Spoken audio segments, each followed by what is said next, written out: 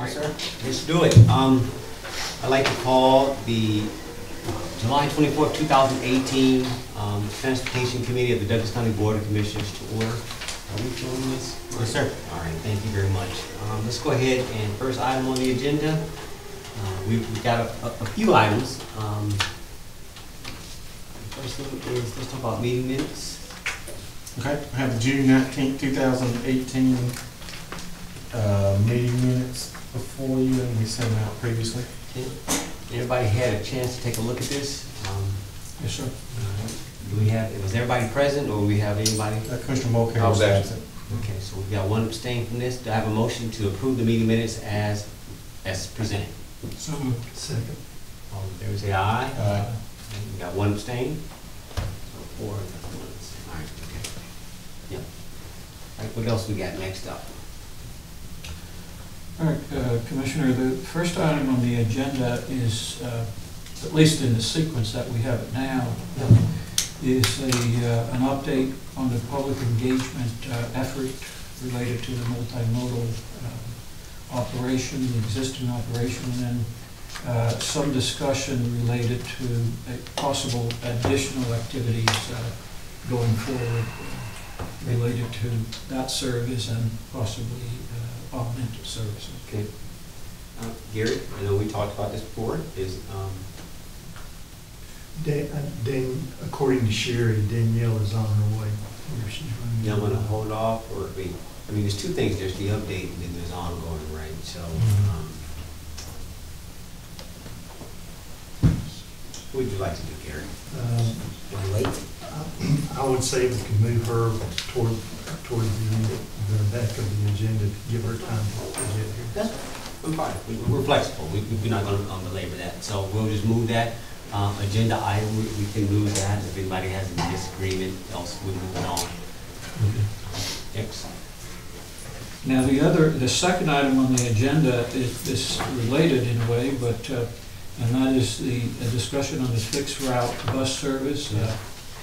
Authorization, the request for authorization or recommendation to move forward with the FTA application for the funding, and along with that authorization, recommendation for authorization to negotiate a third-party provider agreement for bus service operations. We could defer that also to after the discussion on the outreach, if you so choose. Yeah, I mean, let's entertain it for a moment. We have a proposal that we have been considering for some time now, and up until this past Friday, we pretty much had an understanding of what we were at least considering. And I want to at least use that as a time so we can all debrief ourselves going into this past Friday. The four of us, excluding Commissioner Mulcahy, this is for you, Commissioner Mulcahy, just as a briefing, we met with Vice Chair of Cobb County, Lisa Cuban. She is right next door to me, a very good, strong ally in Cobb County. And when I was in ACCG on April 12th in Savannah, we connected and said, hey, we need to talk about transportation. Is there any way we can sort of get together later on? I guess it was like, yes. So I reached out to her on May 11th and sort of initiated the conversation. Says when would be a good time? They were currently in their budget cycle, so long story short, it came back around July, last Friday is when we were able to get together. And we met at the Epicenter, which is on Riverside Parkway. It's a facility owned by Word of Faith Church, which I happen to be a member, and so does she. And so we met there. The cast of character was supposed to be the county administrator, well, I guess he's a county manager, but Mark's counterpart, Miguel's counterpart, and Gary's counterpart.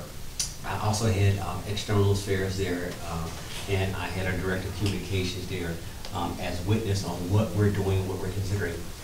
It was not a closed door meeting. I think we met out with little picnic tables and stuff, so this was not a closed meeting per se, but at the same point, as any elected officials, we can have conversations with really anybody. And this was sort of to get our staff talking about just what's going on in each other's world. And it turned out to be one of those where we had no real agenda. It was just more of a sharing. Hey, what are you guys working on? What are we working on?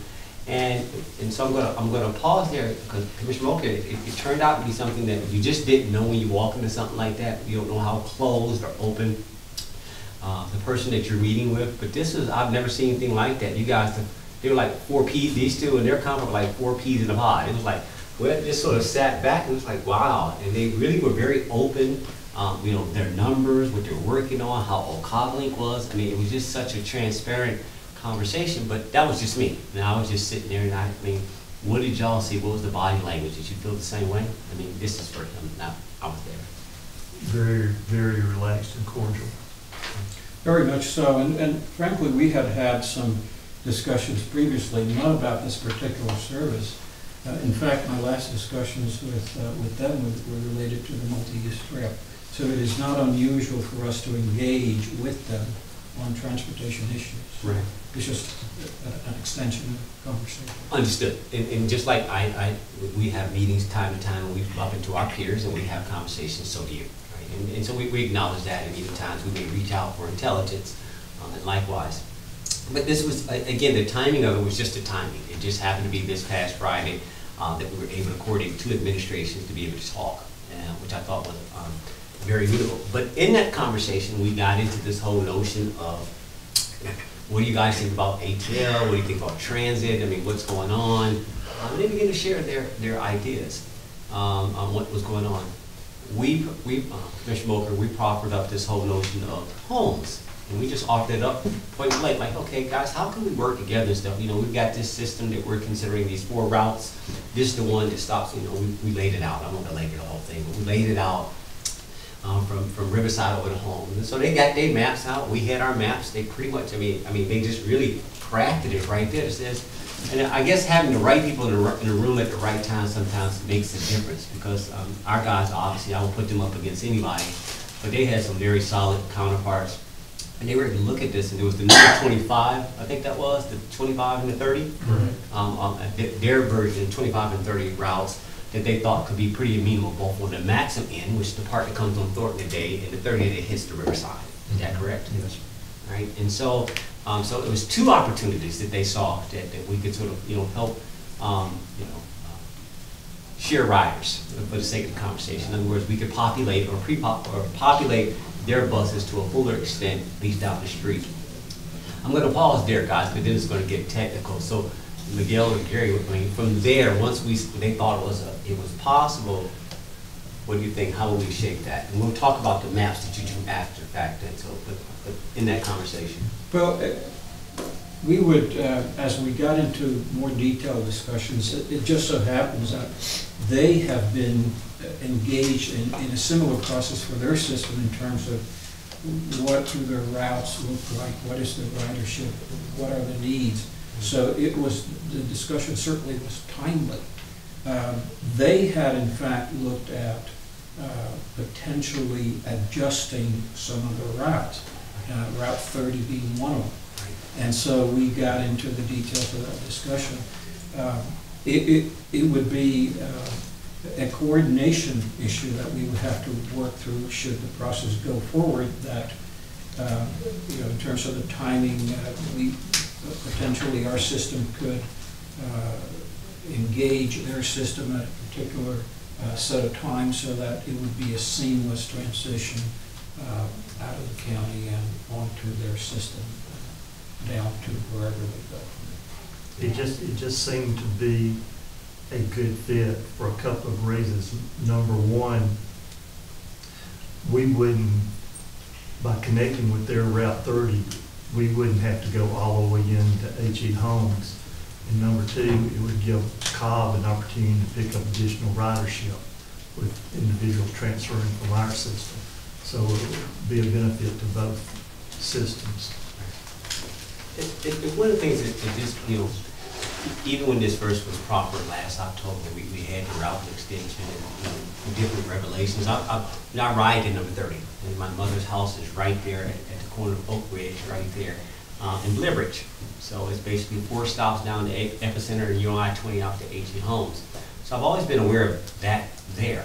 And there's always been this sort of the opportunity, like, well, I get the redundancy, but let's talk about the regional. But again, unless you know, right, unless you sort of gone outside of Douglas, you may not know that there was opportunity there. So, I mean, when I shared this with Commissioner Cupid, who happened to be my mother's commissioner, and let her know, what we were thinking, there was an openness to sort of like, well, yeah, we're committed to this broader regional, remember? And then this conversation came out in our setting. And I think, what did they say their budget was? What, 12 million? What was the number they threw out? Mark, do you remember? No, I don't remember. I don't remember the exact number, but it was pretty substantial. Yeah, I thought it was 12 million. There's, obviously that's ours is 2 million, 6 times, give or take. Obviously they're 30 years old. But it was, I mean, they were very open, and we recognized, but they understood the whole need of the regional impact. They brought up the topic of, they had a 3-year funding cycle, because Gary, of course I'm gonna bring it up, right? Like, well, we're looking at this CMAQ grant, I mean, it's 3 years, we're having consideration for the bigger ATL at some point. It's like, well, yeah, we too. They're on a 3-year cycle. So Commissioner Mulcair, they're also having some funding mechanism, but they're under the same type, I won't say constraints, but it has a season. It has a term associated with it where we all recognize that the broader ATL is coming. So it only made sense. In other words, it's not that we didn't anticipate it, but the fact is we were able to sit down and solve it, right? As far as coming up with sort of a consideration. That being said, also what they also mentioned, and which was interesting, this predates you, Mark, but I'm interested in your thoughts. They talked about bringing the train out to this is what Cobb's thoughts were. This has nothing to do with Douglas per se, but they were very serious about that train bringing out this way. Do y'all remember that part of the conversation? Yes, sir. And that's the first time I ever heard, and it was not just sort of a concept, it's like, well, that's part of the new, broader, like, okay, we're gonna go here, let's go here. And again, they were focusing more on the Six Flags, the Fulton Industrial, coming across from Holmes. Was it not Holmes to Thornton Road? Was that the concept? I think so, yeah. Right. Which was like, ooh, interesting. Right. We always thought they would come across, and Martin, this is when we'll lean on your tech experience. Eric was always under the impression that we could never come from H.E. Holmes up to Thornton Road because of the mountain, the hill. In other words, the incline was too steep, and the slope, once you got across the Chattahoochee and you started going up the Thornton Road hill, the incline was too steep. And he just thought that it was you wouldn't be able to get there. So in other words, you got to bore a hole into the mountain, and then you'd have to take some other escalator down, like at Peachtree Center, down to get there. And so the concept was, in his mind, was to go around the bend, come around the Bankhead Spur, come along 78 up there by the railroad tracks, etc. But I'm curious, not at this moment, but at some point, I'd love to get your obviously your background on sort of how that will work. But if Cobb is going to do it, and this was our whole premise, we knew we could never afford it, right? In other words, you look at what it takes to, when I went out first to meet with MARTA, when our delegation took me out to meet with Representative Roger Bruce, it was our lobbyist, it was Dunzella James, Kimberly Alexander. They took me out there to the headquarters, and we had a chance to talk to them. And we recognized what it would take. And it's like, oh, we can't afford this by ourselves. In other words, we can put 10 down, but we could never pull the train by ourselves. And that was never the concept. That was back in 15. But you still need to understand the magnitude of what you were looking at, right? Which is going to be a good segue.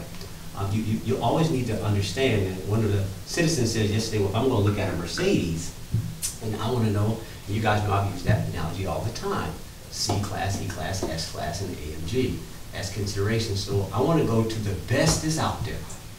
You're going to buy a car, I want to see all the features that car offers. And then compare it backwards to understand, well, I know I probably can only afford a C-Class at best, but I want to see the best of the best. And that was the whole point of having a conversation with MARTA, which is, okay, give me an MOU so I can take back, okay guys, let's decipher this thing. Open record is available for anybody, right? But I have the right to go and just like, well, I'm not going through all that. Can I get an MOU? Send me a copy of what y'all got. Clayton County, y'all send me a copy of what y'all just did with them. I want to be able to look at that and scale back to what fits us. So that's our AMG class. Then we looked at the Cobb, we looked at Cherokee, we looked at Carroll, right, as considerations and seeing where everybody's going. And so what you notice is that people are recognizing that transportation was important. Moving our people around was important. It was very important. And we're not by ourselves. So then it came down to just simply, where do we go from here? One thing I do want to bring out as I talked to all of them, especially when I was at MARTA, it was the technology component. You heard this in our meeting with Cobb, Cherokee, who took over from Canton, because Canton could never, Canton's system was failing because it was too small. Cherokee is a huge county, so it's a rural system. So back to that whole conversation, one route, but it's a rural system. And Mark, were you here then? You remember that? You remember? You guys remember? Not you, but Gary, you remember that? The big, long routes and so forth. But technology was key. So one of the things I think that we think we can solve is the technology component, where the continuity of service we can continue it. Because I see that as one obstacle I at least want to put on the table. Not an obstacle, but it's something that we're going to have to address is technology. Y'all want to weigh in on that? Oh, the only thing I've got to say to that is you're exactly right. Yeah, and I think for any expansion in the area, it has already been identified that whenever you have disparate systems, right, there is a bit of a deficiency in the transfer between one and the other, the interaction between the systems. And so with the concept of the ATL, the more regional system, they are looking certainly at having a seamless system transition between one operation and the other, whether it be one county or a city within a county, for it to be seamless for the traveler. So certainly the technology would have to be correlated between all the operators. Now, I'm going to, again, we're just buying ourselves time, but I'm going to bring up this whole point of continuity of travel. When I was younger, I used to be an international consultant, Hamburg, Germany, London, Japan, and Spain. Right? And so one of my key clients here in the Atlanta area was Delta Technology. It was about a $20 million contract. I was totally responsible for it. So I'm sure my colleague over here remembers Charlie Bill was Chief Technology Officer. He's a consultant out of Dallas. Vicky Esquera, who we know as a senior, just all that for the Atlanta trustee of the, just a very prominent, very. So I'm on watch over there, but probably this is late 90s, Commissioner Mulcair. But with that experience and listening, and this when I was young, but just listening to these guys talk about continuity of routes. And so my assignment was to negotiate the Air Mexico, Korean Air, Delta Airlines code share. So I had to, so in other words, they wanted to make sure that they're thinking about, well, we should only worry about our country.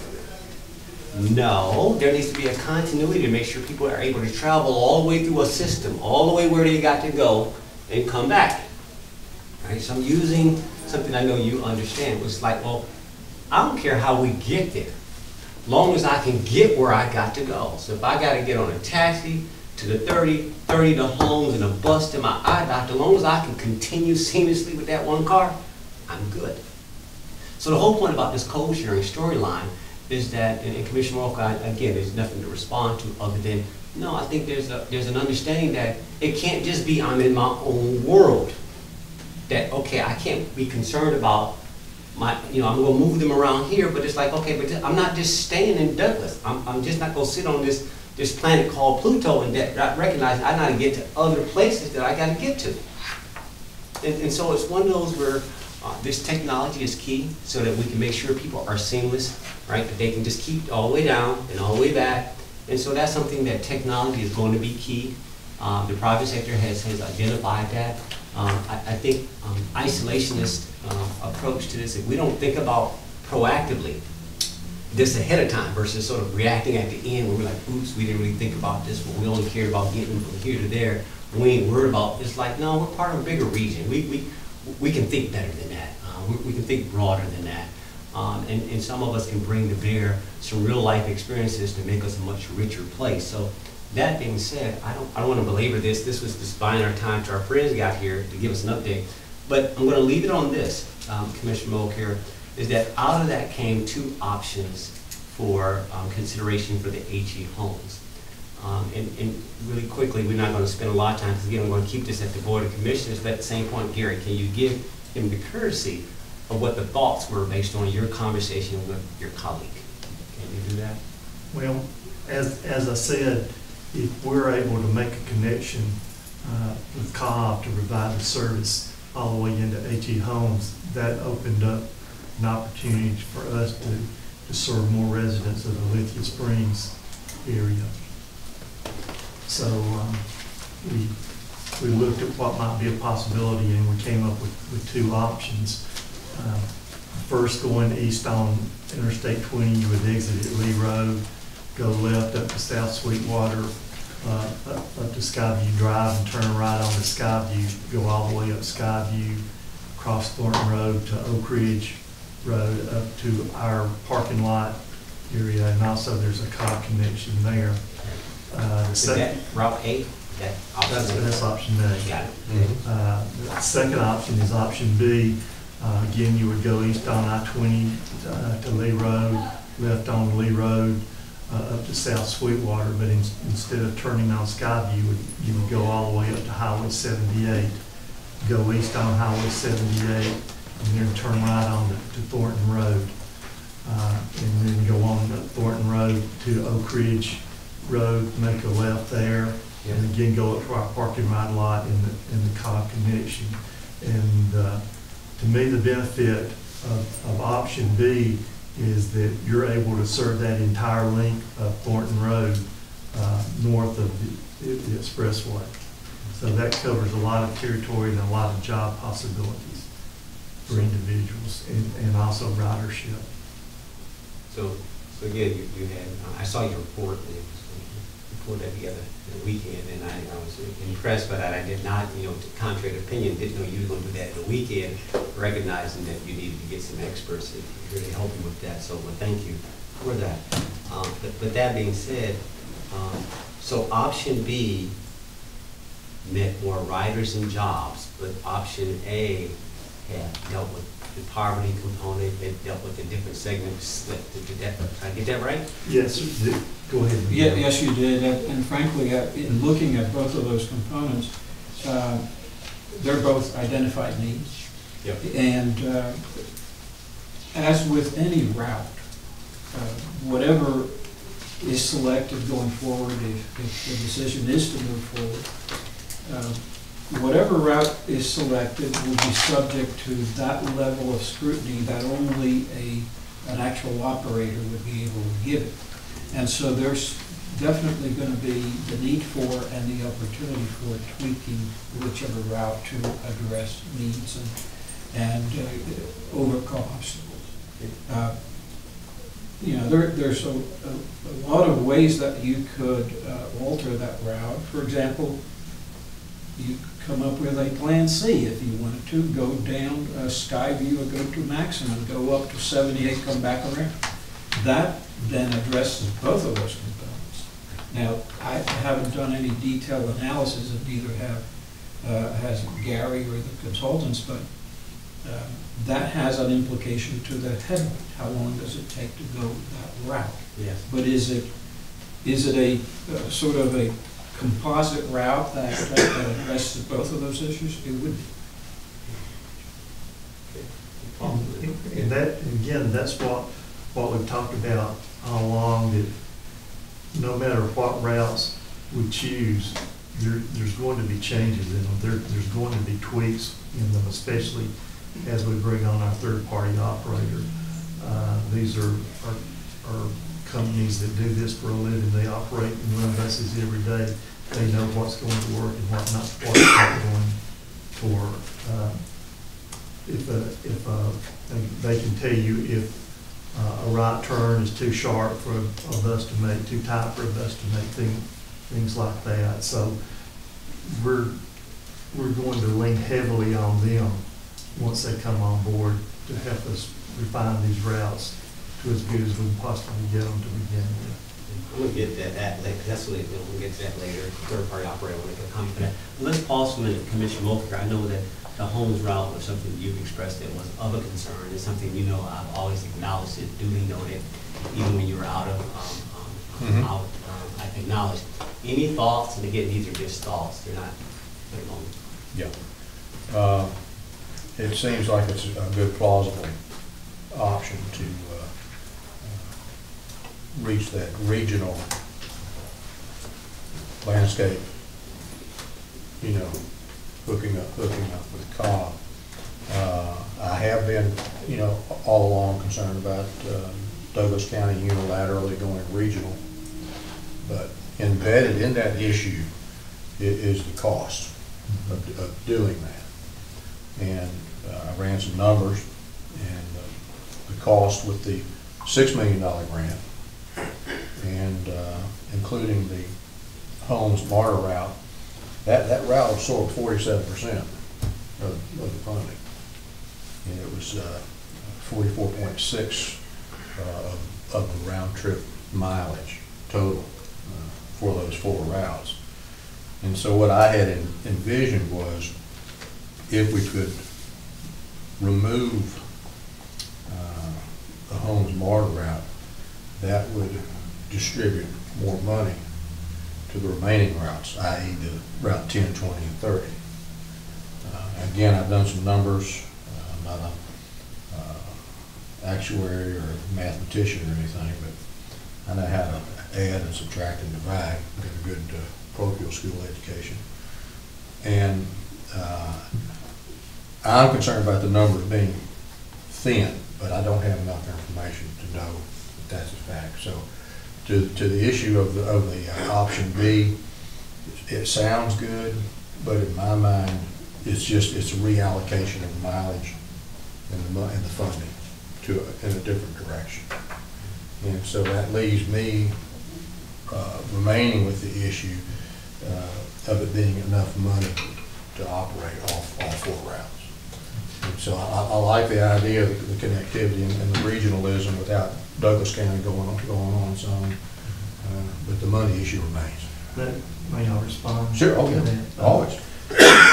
Our consultant, Kinetics, who put these routes together for us, and also the cost estimates, they base their cost estimates on an operating per hour cost of $57.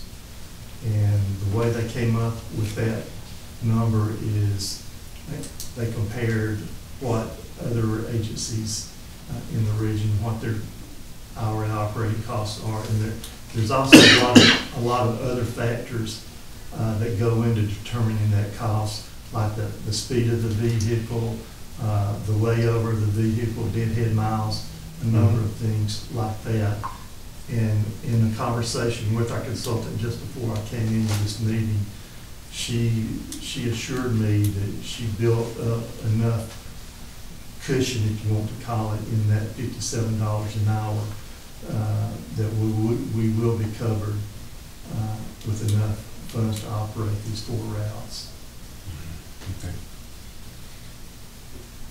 And Commissioner Mulcair, duly noted, as far as information, I think we want to your point, use more plausible or viable options.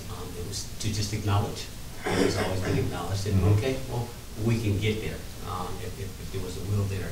I won't belabor that because I want to get to this third operator. So, but at the same point, do you guys have a recommendation on which one though? Where would you lean? To his point, they're probably equally. I mean, either way, you wouldn't miss per se. But it's, I mean, is there any logistics or operationals that would make this lean one way versus the other? Seeing that they probably could, you know, the population being served will still be well met either way.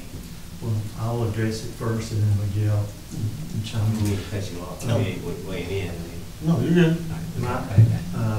My preference at this point would be option B, because it covers that area of Thornton Road north of the interstate. And I agree with that assessment. It serves a greater population. Having said that, I don't want it lost in the translation that whatever route we settle on, there's going to be further refinement necessary to optimize it. And so I wouldn't want to be constrained to whatever route, specifically a turn here, a turn there, is identified on the route, because as part of the approval process, the application process for funding, we're going to have to go through that exercise in much more detail. And so they're subject to change to the extent that we have to meet the criteria that is required by the Federal Transit Authority.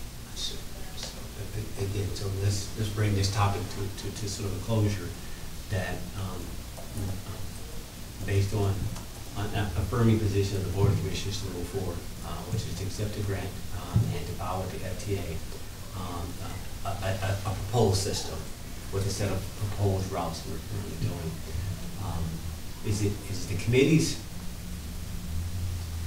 recommendation to go as is, meaning all the way out to homes, or is it the committee's recommendation to go with one of the options, A or B, and it sounds like based on you, B, Mark, you can weigh in, and again, this is just us talking, to get it to a point of choice, because again, you got to make a decision, and we got to put something forward. We know that there's public hearings that'll come out on the backside of the FTA process you guys have got to go through. We understand it. I think the intent of introducing your net, again, the goal didn't know it was going to turn out this way, Commissioner Mulcair, but it does. That we do have an option. So I would be remiss if I didn't say, hey, we can change this now. Your call. Would you like for us to alter that route as a consideration, or what do you think? Well, I'm going to reserve, final judgment to our full board. Okay. Understood. But okay. But I think of the options presented, the regionalization through option B would certainly be preferable. Duly noted on your reservation. Okay. Yeah, I agree. And a result of the meeting with Cobb, I think that's a no-brainer. Instead of the AG Homes route, it should be either A or B, and I'll refer to staff on that because it's going to change anyway at some point. But Cobb's already going to AG Homes, so we should use their system. Okay. Can we at least establish a baseline recommendation? We'll frame it to make sure you can duly note your comment that B is the recommendation from the committee. Yes. Yes.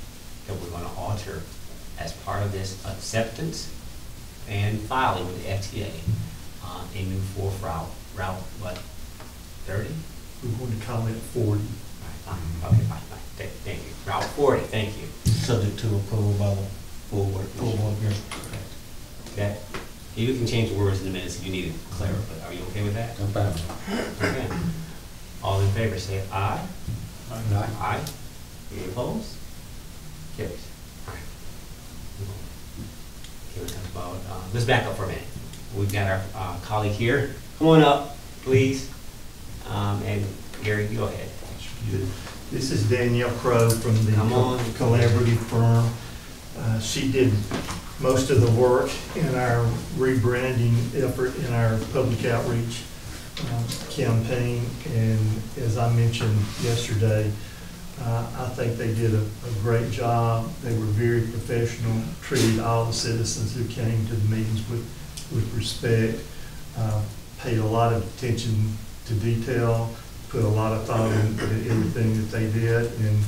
And again, they weren't afraid to point us in another direction if they thought we were doing something the wrong way. Got a lot of good information out of their work, and I'm going to let Danielle talk about what they did and where we go from here.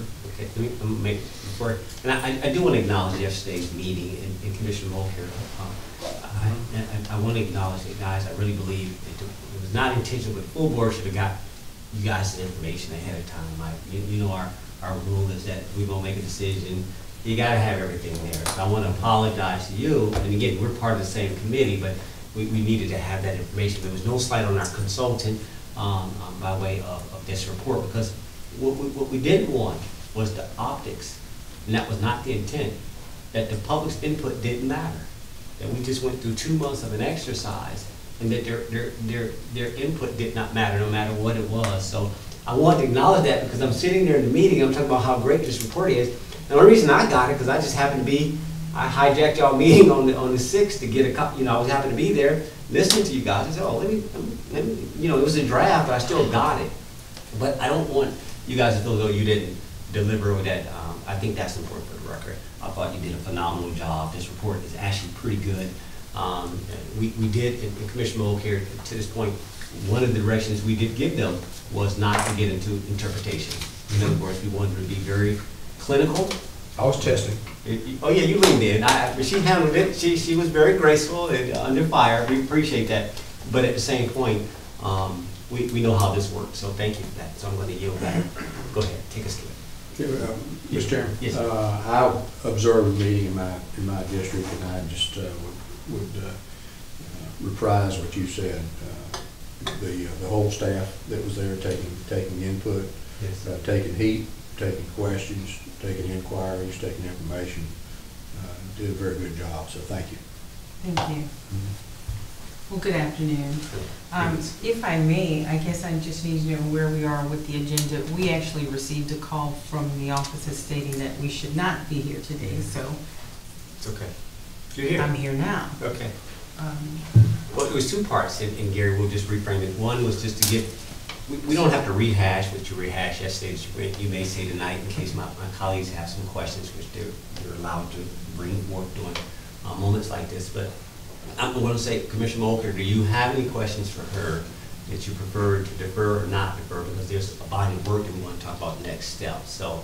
No, I did read the report, and a lot of it was familiar, and so no, I don't have any questions. Okay, so you don't have to rehash that. So Gary, so assuming, again, we move forward, one of the outputs, and you guys can tell me, was, now I made the comment, you know, we probably, as an administration, haven't done a good job of communicating to the public, and that was the whole thing we recognized, right? And that was a confirmation, and we know that a formal communication plan is needed beyond just getting this input, but communicating ongoing. How do we, and the wrong word is not marketing, because marketing is not appropriate in government. But you guys, give me the right word. But some kind of way, we've got to communicate to the public on all activities that are going on in both implementing this and ongoing operations. That is not our expertise.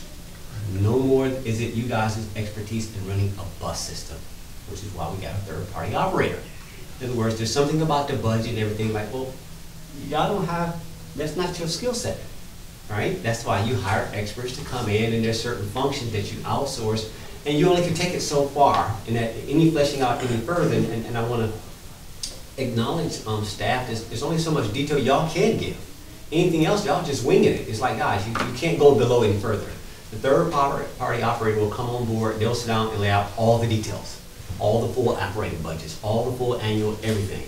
Likewise, bringing on a communication expert, we don't have that either. That's not, we're not in that business. So let's talk about how, what you're intended with this next line item on the agenda for next steps for communication. Well, we found out a lot of valuable information in the initial phase of our public outreach.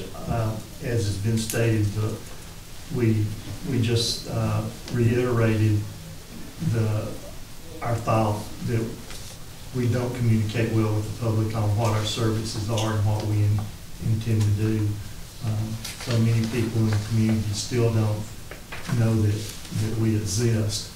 And so in our first phase and discussions about what we might do moving forward, we've come up with a plan and some specific things that we can do, and that's where Danielle and her group would come in, and I think that's what you want to address today, correct? I can share some things. All right. One thing, and Commissioner Mulcair, and this came up in yesterday's meeting, Mark, I just want to make sure we acknowledge it. One of our colleagues did hold us accountable about, and it was more of a, but I asked for an additional meeting. Right? And we know that the scope of work was limited to a certain time frame and a certain dollar amount, right? Yeah. But we acknowledge the fact that, yeah, we can do an additional meeting. So that's on, you know, us as a committee. Commissioner Mulcair, this you might have heard it, but I just wanted to make sure that it, because it was re-emphasized, and it's not that we didn't acknowledge it, it's just that, okay, we're going to have to, that's additional work. Yeah. And that's something that I just wasn't willing to do at that time. It's like, well, duly noted, we agreed by contract, each commission district should have a meeting at a minimum. We fulfilled perfectly. And Go ahead. That's It's fine. important to note that we coordinated with Ms. Sherry Mathis as directed, who I think serves each of the commissioners, and each of the commissioners selected their location. And which is great. We did not. And it's okay. It just, one more time, we recognize Mirror Lake, I have it for the record, was an important area. So would you be opposed to us at least considering, again, I wouldn't just do it though, for just that one. I would say, okay, one more time, do all 4 commission districts. In other words, fine, I mean, so it needs to be equally distributed that says, okay, if we do another round for this new, if we move forward, you would put that in there. Does that make sense? In other words, Commissioner Mulcair, make it part of the Multilateral I think Commissioner Guyver's point, is well taken. I don't know why she didn't choose that venue wasn't directed to begin with. But having said that, for the citizens, it's apparently and obviously a need, and we need to reach out to those people in Mirror Lake at the same time. I think we'd be remiss if we didn't give an equal opportunity to the other 3 districts to schedule another meeting. And so I would be in favor of that. Mark, you got that just for the record? You guys okay as a part of the scope of work, if we move forward, then we'll add that one more round in there. Yes, So sir. definitely, I don't want to take you off task on what you're about to say, but I had to acknowledge that to the side before I comment. Go ahead. Either one. No, the only thing I would add to that would be, if at some point on the horizon we feel like there's going to be a change in direction or additional information or deletions or modifications or whatever, that perhaps the second meeting would wait after that. Just a thought. I don't know how appropriate, but rather than just say come to another meeting in the 3rd district, have the exact same information and presentation that was in the first meeting. Just food for thought. Whatever is best determined, I'm fine with. The next round will be more specific toward what we're going to do moving forward, if that's the decision. of the Understood. board. Not a rehash, but just be understood. Okay, go ahead. I guess our recommendation would be in terms of the continuation. While we were working on this initial campaign, we did a full assessment on strengths, weaknesses, opportunities, and threats as it relates to communicating to the larger public the scope of services that currently exist. So irrespective if a route was rolled out, the services that currently exist as rideshare. And during that assessment, Gary's team manages and operates the services. There's not necessarily someone dedicated to, or that skill set isn't necessarily there by their own acknowledgement in terms of marketing those things.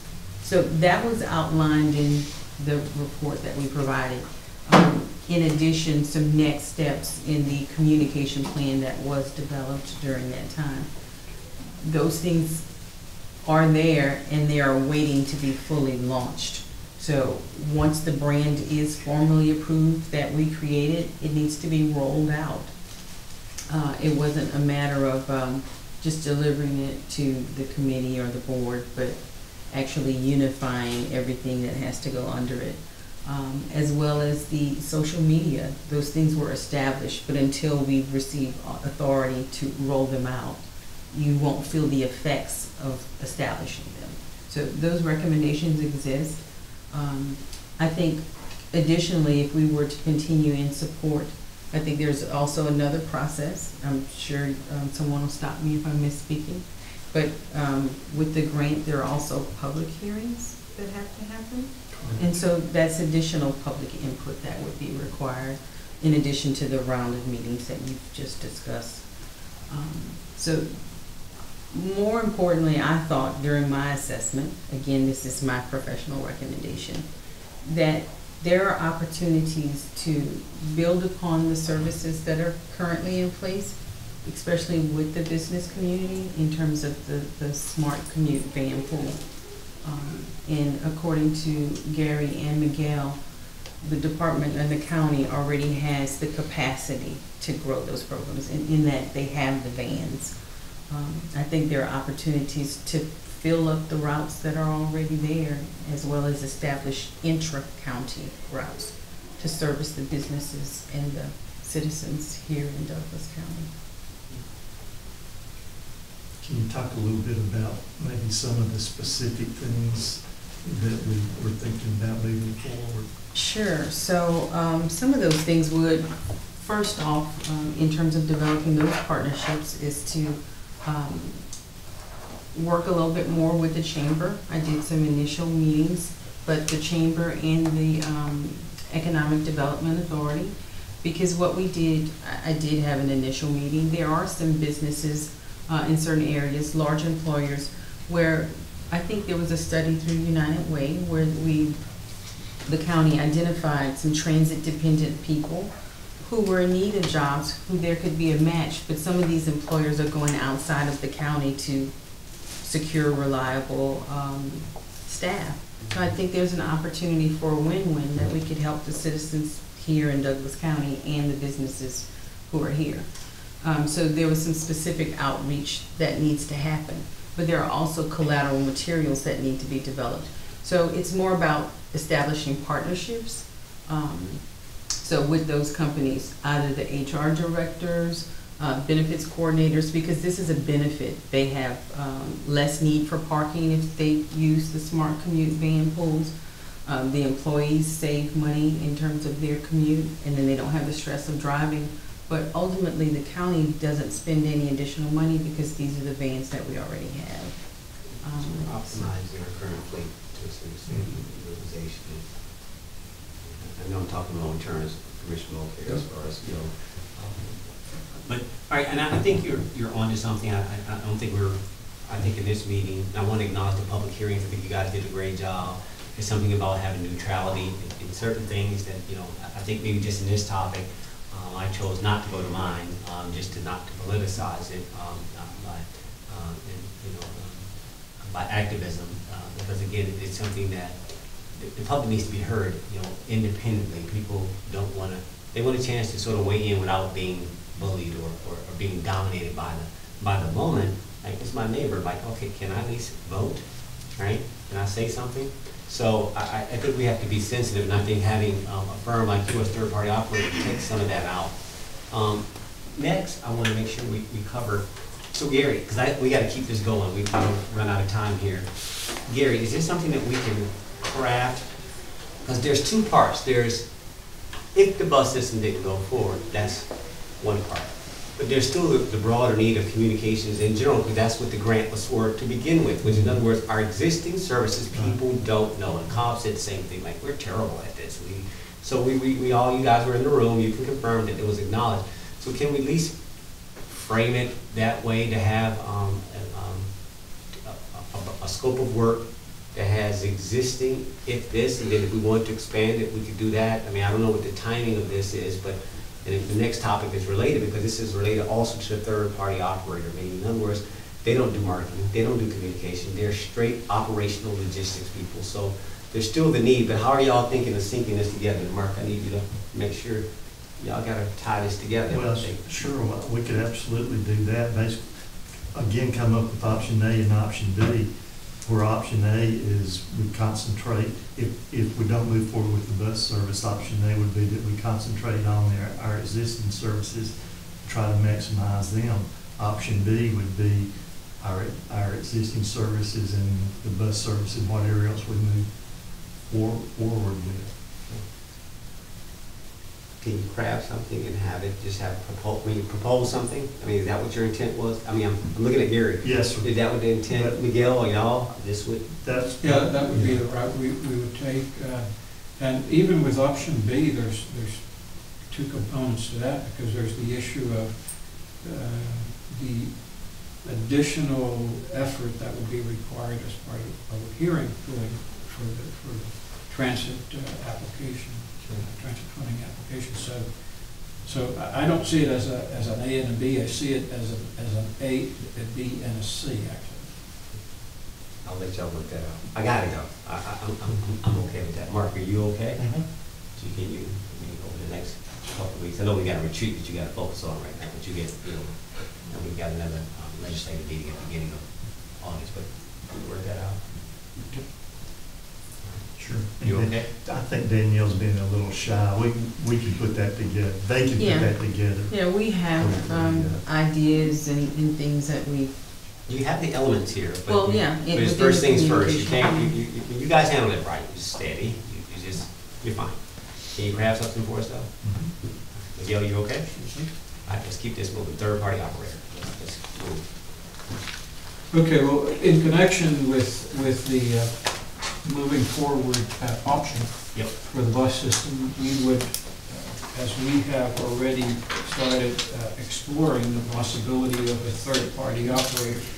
They came in, the county floated a request for qualifications. We narrowed the field. We had some of the firms come in and do presentations as to how they would approach this service. We narrowed the field and selected a firm.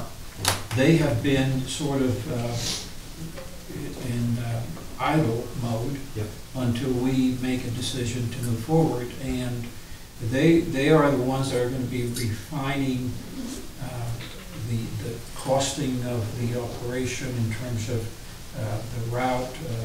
They would be looking at the stops that have been proposed, whether they need to be right at this corner or the corner prior to that because of whatever constraints. So they're going to be refining the operation as has been identified, costing that out, and that is going to be what we would utilize moving forward in terms of the FDA application and the like. So where we are now is if the board decides to move forward, we would have to also engage that consultant to begin the process of finalizing, tweaking the routes, tweaking the numbers, and that would go towards that application. And that has to be done relatively quickly so that we'd be in position to file that application when the funding is actually received by the FDA. Next over. What's the All right, got it, all right. Fair enough, so, again, I want to acknowledge that, yes, you're right, you did pull the RFQ. You guys, I think you all made a recommendation facilitated by Bill Peacock, 4-0 to do that. The day that y'all had that presentation, I was having eye surgery and I missed it, but to Commissioner Kara's encouragement, I did meet with the third-party operator, double back, and had my chance to ask questions, correct? So of the record, I did probably about half an hour, but I was able to, by myself, just go all in and ask a lot of questions, clarify. I think you were listening to the meeting, or you saw. I saw the video, but Yeah. you encouraged, like, talk to them, Yeah. because you didn't get your, again, I have a different mindset and logic line, so yeah, I'm glad I did. And I think I agree with you guys, so Mark, if you still got that, whenever I'll sign off, or I don't know where that, I don't have it, but if you guys, had y'all already signed your document, or no? No, we're awaiting authorization to move towards that process. We have not started. Yeah. So what's happened, the evaluation team has gone through the RFPs, or RFQs. Yep. They have recommended the third-party operator. Then we're at the point where we need to negotiate the price, because there was no price included. All right. So, Then bring that back to the transportation committee and ultimately take it to the board for approval. okay. Commissioner Booker, that's what you Yeah. understand? I'm fine. So do we need to make a motion? Do we need to make so you want to give administrative concurrence for y'all to go do that? How do y'all want to do this? I would say, keep it on the up and up, let's vote. Okay. Vote on it. I'll make a motion that we be authorized to negotiate with Commute Solutions and Justin Rising to be the third-party operator of our proposed bus service. So on that, we will send that to the full board of commissioners at what point? Mark, how's this play out? And after the vote, I would say the next, if the vote is affirmative, then On the grant. on the grant, That's it. either one of the first next two meetings. Yeah, we can either put it on, if the grant's on the next agenda, which would be August 6th and 7th, we could put it on further down the line on the list at the agenda. bottom. Yeah, gotcha. Or we could push it back to the second meeting in August. I would prefer to push it back to that second meeting, and I have them on the same. So then, actually what we have is a recommendation to the Board of Commissioners to negotiate with the third-party operator. Correct. Correct. And they will outsource it back to Bill or you or whoever going in, right? All right, so, I make a motion that we put forth a recommendation for, what's it called, Commute Solutions, to be our third-party operator, and recommendation to the full Board of Commissioners to commence negotiations. That's second. All in favor? Any opposed? Unanimous. Who, What else we got? who seconded that? Gary, I motion. All right, come on, Miguel, let's keep going. Anything else? None on that subject. I think we've got that one down, but I do have some updates on projects. The next on the agenda would be the Highway 5 northbound intersection improvements, right turn lane at Douglas Boulevard. We had discussions at the last meeting, and what I have done, I think you took it under advisement to give it further thought and discussion, consideration. I put together an estimate of my best guess at this point as to what the cost would be for that project, and this is a guesstimate in the sense that it's obviously we haven't engaged any consultants to give us a proposal. So based on the cost of other work that we have done in the past, looking at the two options, if that project were to move forward with SPLOST funding, or if we were going to try and engage an application for federal funding, and what impact that would have on the timeline for delivery of that project. As I mentioned at the last meeting, my best estimate of the cost of the project would be about $750,000 if it's handled internally or locally with SPLOST funds. There could be additional costs based on the utilities, how complex that one pole communications lines that are attached to the pole and the electrical services, but it's in that order of magnitude, $750,000. Now, if we move forward with local funding, then we could go out for a design consultant to draw the plans between the end of this year and starting next year. And then they would be designing the project. It would probably be a 6 to 7 month design period. And we would be in position to begin a right-of-way acquisition towards the end of next year and construction to follow the following year. So we're looking at a 2.5-year period, more or less, to do that project with local funding at a cost of about $750,000. If we wanted to pursue federal funding, my expectation would be that because of the federal criteria that must be followed in terms of the presentation of the plans, the review process, the additional requirements, it would add probably another $500,000 to the cost. And the cost would then go to $1.25 million.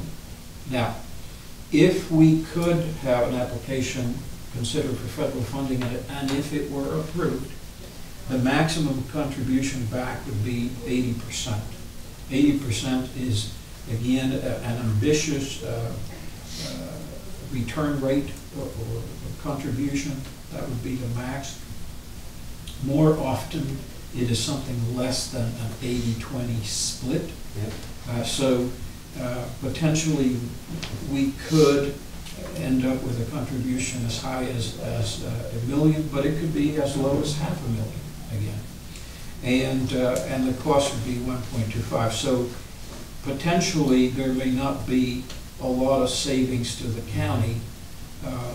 There could be, but there may not be necessarily.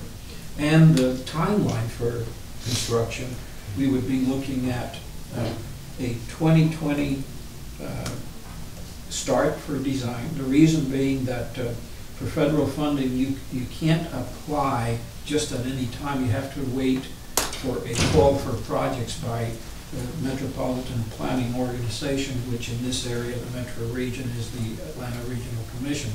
They have indicated that sometime next year, they're going to be looking at starting the process. The last time they started that process took every bit of a year to finalize it.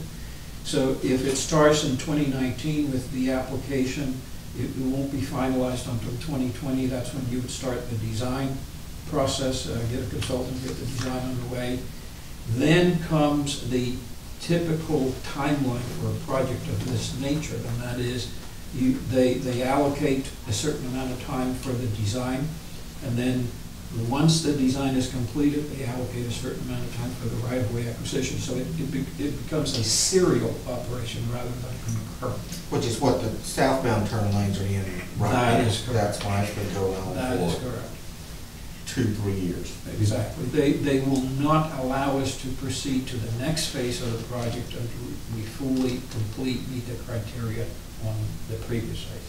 Okay. So that would yield a construction timeline of 2023. Now, it could potentially save the county $500,000 at most, but it would delay the project by 3 years, and the savings may be substantially less than that. So what I need from the committee is a recommendation to either stay with full local funding through SPLOST, or Which is what Moore ultimately recommends, which is being the size of the project. right, and or seeking federal funds. Again, if it's done with local funding, then we can proceed to do things not in series, but concurrently. Okay, I got it. And so to your point, let's take Moreland to the side for a minute. There's, you know, I get perhaps, you know, Commissioner Walker, take the lead on this. What do you think? What are your thoughts? Well, I think the problem is chronic at that intersection, and needs to be addressed in a more timely manner than waiting the difference between 3 years and 5 years typically. And I don't think the citizens would have any qualms about that either, accelerating the project as opposed to trying to garner some money, unknown amounts from the federal government. So I would proceed with the local funding, would be my opinion. So local funding would come through SPLOST? And it is on the list. It's a current project for this year on the list. Is it below the line or above the line? It's above the line. It's 2018 project. So it's just a matter of authorizing you to move forward. Is that what I'm hearing? Commissioner Walker? Yes. I'm fine. Make a motion. I make a motion we proceed with the northbound right turn lane project on Highway 5 at Douglas Boulevard with local funding, which is SPLOST funding. Second. All in favor? Any nays? Next. Okay, next item on the agenda, these are essentially project updates. The Whitestone culvert. Real quick, is there any more action items that we need to take? No, by sir. way of the committee? No, not on the agenda as currently constituted. Okay, there was one, we need to bring this back up, and I think I mentioned this in the work session about the need for Maxim Road. Oh, yes, I'm sorry. Yes. So Maxim Road is a project that was actually brought up, Mark, as you know, during our meeting with COP. But they had also concerns about that, you know, that intersection and interest on where we are, and I know you've got it right away, and it's on the agenda, isn't it? Yes, yes. And essentially, we do have a project. We're in the process of finalizing the details. We had a final field plan review There's probably about a dozen folks from the DOT and us out there walking the project. So we're getting very, very close to wrapping that up for construction, for bidding for construction.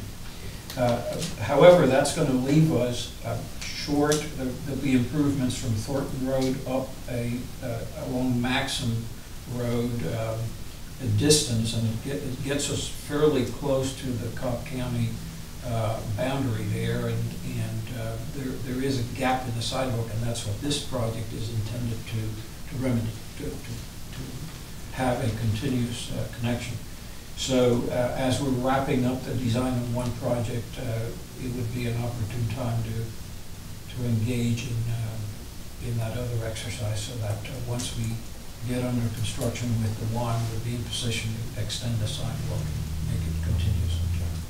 There's something, to that point, something that, you know, we've acknowledged, what we brought, highlights this, is that we know that there was pedestrian to vehicle death there. This is one of the most dangerous intersections in the metro area, Maxim and Thornton. So we recognize it, it's something that we all follow, but it is on the list at the bottom, but I'd like to, in this committee, bring a recommendation to move it up and make it align with the current project that's in play. Not ahead of it, but make sure that while we're in there, you know, while they're in there having surgery, let's go ahead and clean it all up. Commissioner Walker, any objections?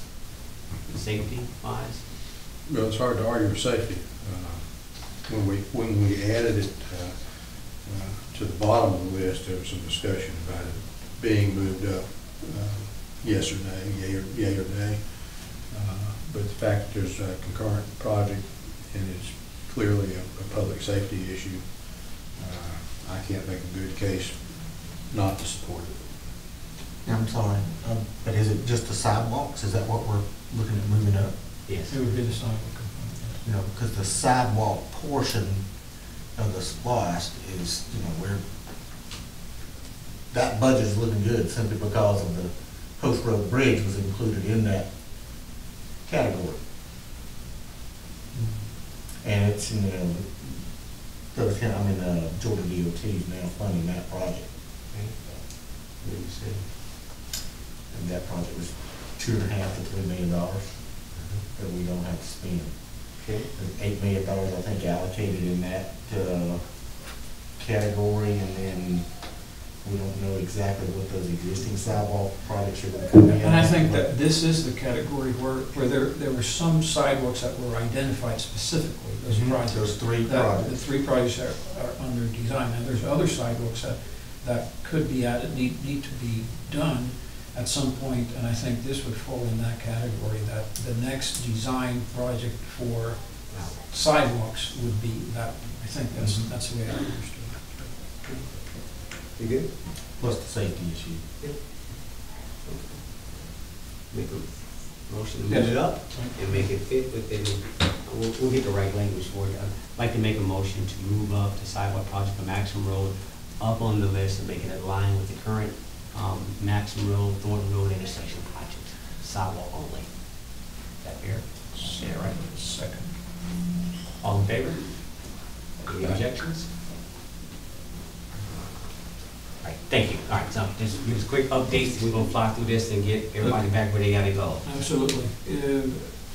Whitestone Culvert, the design, the plans have been reworked.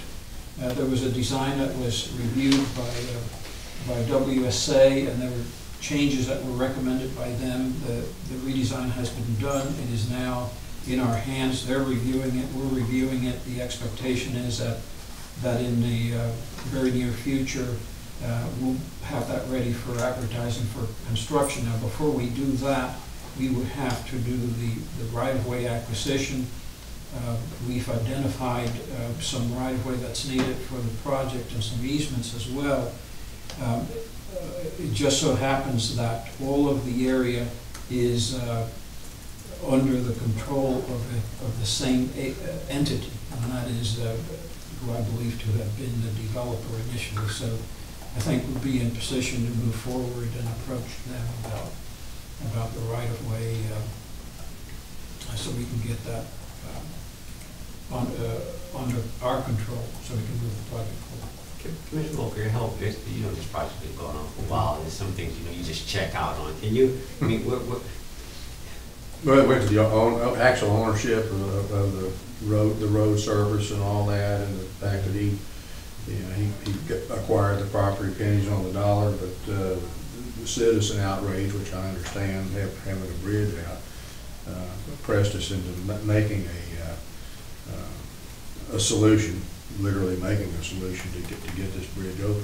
I can't foresee the developer being in any way obstructive to the right-of-way acquisition, because it's going to make his property more marketable, more accessible. Is he on all four corners? Yeah.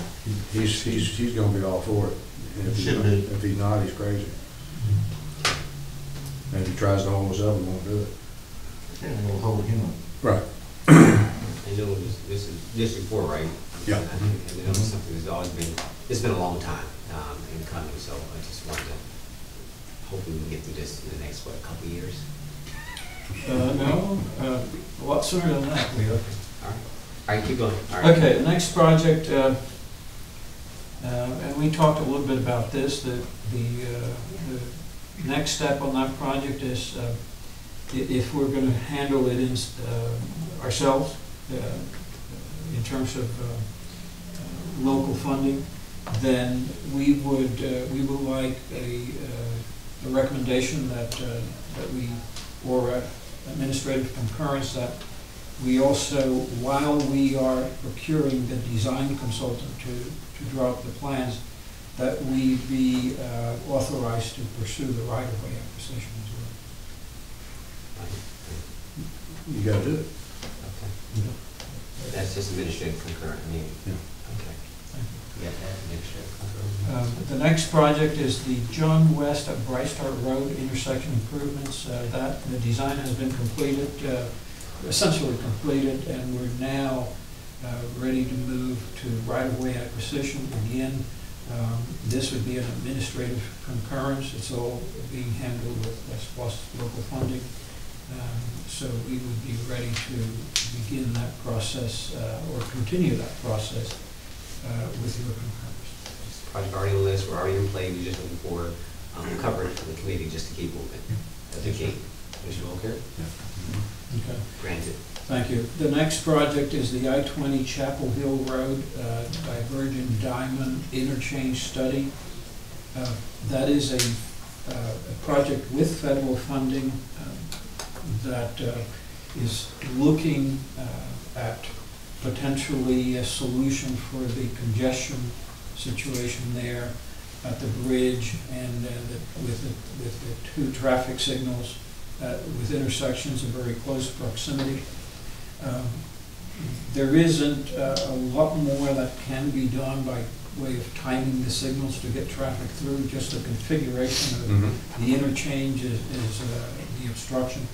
And so we have gone out with a request for qualifications. We're in the process of now finalizing that process, and we will be coming back to the board with a recommendation once we identify the consultant that we recommend based on that process. So for purposes of the committee at this point, there is no action that we're asking for. It's just so you'd be on the alert, because fairly soon we'll be coming to you for a recommendation to actually begin negotiations and enter into a contract. Let me make a comment on this. Now, this diamond interchange, Commissioner Walker, he's really in on this. This is something that, they probably predates the year you were around, but the other two colleagues here were not here. I was here. You were here? I'm not here. Yeah, okay. Yeah, you were here. No, but yeah. But this is important to say, because we've been here before, as of going down this path with this diamond interchange in Chapel Hill. And Commissioner Walker weighed in. And at that time, it was a county city. I think we were trying to take the lead some kind of way. It got off. Or do we see the same obstacle again happening? Are we having any conversation with the city, or is this one of the ones where we agreed to take over Chapel Hill? I need some clarity on what this really means. Well, that is a difference in the last services contract, SDS. that we entered into. We took over Chapel Hill Road. Mhm. Prior to that, Chapel Hill, Campbellton Street was under the city DOT, the administration, management. And was it the previous mayor of the previous mayor? Yeah. Kind of had issues about the interaction, even though the city was putting no money in it. Right. The county was putting all the money in it, doing all the work, doing all the lifting, but they somehow took offense. And the project went down the tubes. So I don't know how much design work would be needed. It seemed to me like it was already done before, but my recollection was maybe fuzzy on that point. No, Commissioner, what, It was a funding lineup, I think is what it was. that is a possibility, that there was a federal project that had identified funding for future phases, but the work that was done at the, I wasn't here at the time, but the work that I've been able to find that was accomplished was at the concept level. It Okay. was Yeah. initially to That's look right. at, some concept layouts. Now, the volumes, and I've looked at that study, the volumes that they identified at that time, the current volumes are much higher. So Sure. it Yeah. would not surprise me that a configuration of the ramps and the DDI itself and the expanse of it would be different. Might be lengthened, you think? Absolutely. Yeah, I think so. Right. So that's. Duly noted. I just wanted for the record that we don't have any obstacles or, No, that's it's not- material enough that people want, well, we have a say. And we want to wait and like, okay, guys, let's not repeat this. So, Yeah. Close cooperation with the city. I know you guys are handling it while we're in that intersection. Little pet project of mine, the exit ramp off of I-20, westbound at Campbellton Street. The DOT has got a yield sign there, and the off-ramp, the yield sign, and people automatically think, that, well, okay, let's pull on out here, there's an acceleration lane. There's not. There's an acceleration lane that's maybe one car length, and I've seen more near misses, including myself there, because there's not a stop sign. There's no acceleration lane there for people coming off the ramp. It needs to be a stop sign. Could we check on that? We have, and in fact, the DOT is well aware of that. We'll remind them again. Okay. But Well, typically, the control that you want out there wants to be generally under their criteria, DOT and the federal criteria, the least disruptive or the least, the least disruptive to traffic flow, taken into account Okay. safety. Mhm. And so it's a tough call there. If you had a longer merge lane or a weaving lane, as they refer to it, then it wouldn't be as problematic. That's right. But that is an issue. As a consolation, Commissioner, this study will look at that. I need consolation.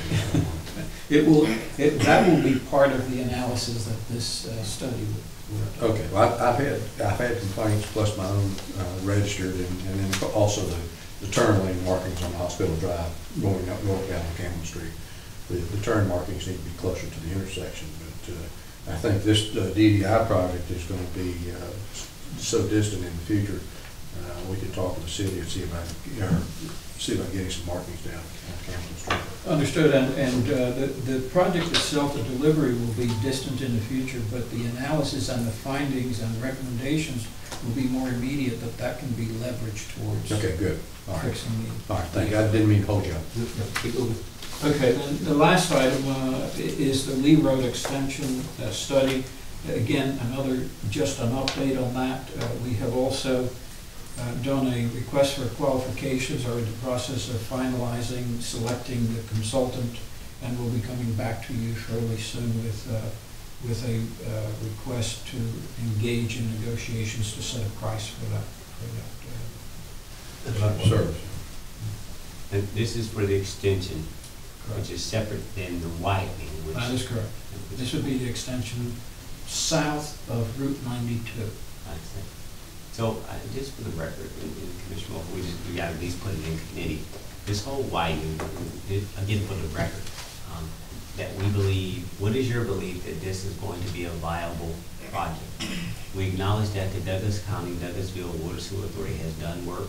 It's been recently published. They've done work down there by Sweetwater, on the other side of the bridge right there. And in other words, there's an investment in infrastructure that's already in play. We put a lot of money into right-of-way acquisition and everything else along Lee Road regarding the widening. The public's expectations, as this came online, and this is something, just this past Thursday, I get a call from the barbers, because the citizens in that immediate area are like, Commissioner Robinson, y'all gonna fix the potholes? I mean, where are we gonna be with the resurfacing? And it's, they're thinking that we've abandoned the widening, they're like, well, can you at least resurface the road? I think I just for the record, I need greater assurance, almost like Commissioner Moore here. By the time we get to the budgeting process for 2018, whether it's SPLOST or LMIG, Lee Road will be part of that to resurface, because again, we're 5-6 years in on one side, and we may need another 5 to 6 years, and you can't play the public like, okay, well, we'll get around, we're working through this. I mean, they need to get a yield on their tax dollars, and that's one of the major arteries, which a high traffic volume, only second to Thornton Road and Fairview Road, that cut through, that we can do better. And so, yes, it has a trade-off if we resurface now, and then we still wind up widening. But this is where we as the government, and it's not faulty, but we as the government let the public down when we allow things to get away, right? We didn't properly do project management that allows us to keep up with the grant and the perishability and stuff, and then it gets sprung on us, and this time last year, so it's not you know that. But for the record, can you say what you said the other day to me about just Commissioner Mold here? Where are we at with this? And you know, again, I'll make that decision when it's time for all of us to weigh in on our districts on what gets resurfaced. But can you weigh in, please? Absolutely, Commissioner. Essentially, I've spent quite a bit of time and effort in trying to get to the bottom of where we are from the fiscal standpoint as it relates to that project, and it's been a very convoluted route. However, more recently, it has become a little clearer that the project is much more viable than it was a year ago. We're not quite there yet in terms of having all the funding lined up and everybody recognizing it might take some additional perhaps agreements and to get us there, but it looks like all of the entities, the agencies, the players are becoming much more aligned. So I would certainly consider this a viable project moving forward. That does not discount the fact that there are a lot of issues with the existing pavement, and perhaps that needs to be addressed. We certainly would be sensitive to the possibility that in trying to work through all the agreements that we need to line up the funding and move the project forward, that there might be additional delay and therefore the need for more immediate results out there. Operational coverage. Okay. Absolutely. Okay, so Commissioner Walker, and again, this was yours when I first came in office in 2009, this whole outer arc, this whole cut through from over the Boulevard, ultimately over to Chapel Hill and on around, as you Southern arc, yeah. The Southern arc. I guess, again, you've got, it was Lee Road Bridge, then the widening, then going to 78, now the extension. These are like major phases. And so you got the bridge done, and now we've got an initiative for extension that's moving faster than the part to get there, right? And so that's what I'm like, okay, can we align this back up? And here's my other concern is that there was, just like the cost of inflation for anything, there's an inflationary effect. There's real, okay, Commissioner, especially now. It's going to cost us? Oh yeah, especially now. I mean, I wouldn't be surprised if it's up 30% or. Right. Right, and so again, so now it comes down to appropriation and trade-offs and priorities and so forth, and we know how important this is, but still, we don't even have that number, and it's like, okay, this ain't gonna be that easy. And this is gonna be, you know, so funding sources is my point. I'm gonna leave it at that, if that makes sense, and not to belabor this, but I just need to do that for the record. Commissioner Mulcair, hopefully by the time you depart in a year, we'll have something solid on this right here. That'd just be great. Sort of lay this all the way out, and so I just ask that. Yeah, I'll be staying in touch. Okay. All right. Miguel, anything else on the list? No, sir, that's all I had for today. Yes, anything else? Mark, you got anything else? No, sir. Okay. What I've got here, guys, is some funding sources. When I was in ACCG, Mike, I took the transportation funding class, and they gave us all the different sources. But for the record, I'll give you guys all the various sources that are available to us as a county that we can pursue. How about that? So I'll give that to you. If there's nothing else that needs to come before this committee, let this meeting stand adjourned. Thank you, guys. Appreciate the time and commitment to this. Thank you. Mark, are you good? Yes, sir. Meeting Thank you. minutes? And one more thing. Yeah, I got one question from Miguel, and I'll take care of it. One more thing, we do know that we will give an update, as stated in the work session, on this committee at the 6 o'clock meeting, based on what we talked about today. Okay. Mark, remember? My intent is to give a committee update doing the top, we talked about buses today, that's still on the agenda. Okay. All right. Commissioner Walker? Yes. When we talked about it yesterday, that we would use it, what came out of our transportation committee should be shared during the full board commission meeting, okay? I'm adjourned. Thanks. All right, hold on.